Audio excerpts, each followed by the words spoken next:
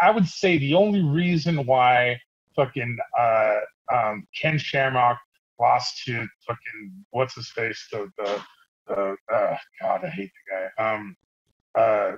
He was one of Tank's little boys.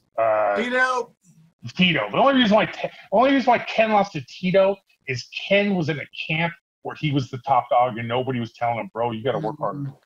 The only reason why he lost to Tito is he didn't have anybody telling him, bro, come on, step it up.